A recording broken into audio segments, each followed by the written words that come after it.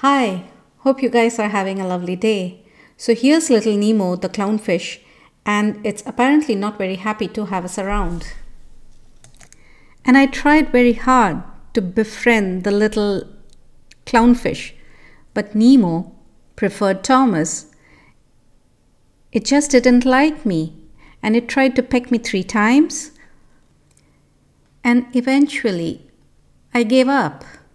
So most fish are very protective of their eggs and their little homes, as was little Nemo.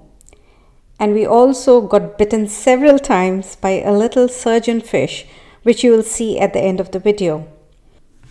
So the surgeonfish had its eggs near the stairs, and every time a diver held the stair rails to climb back, the surgeonfish would bite their hands.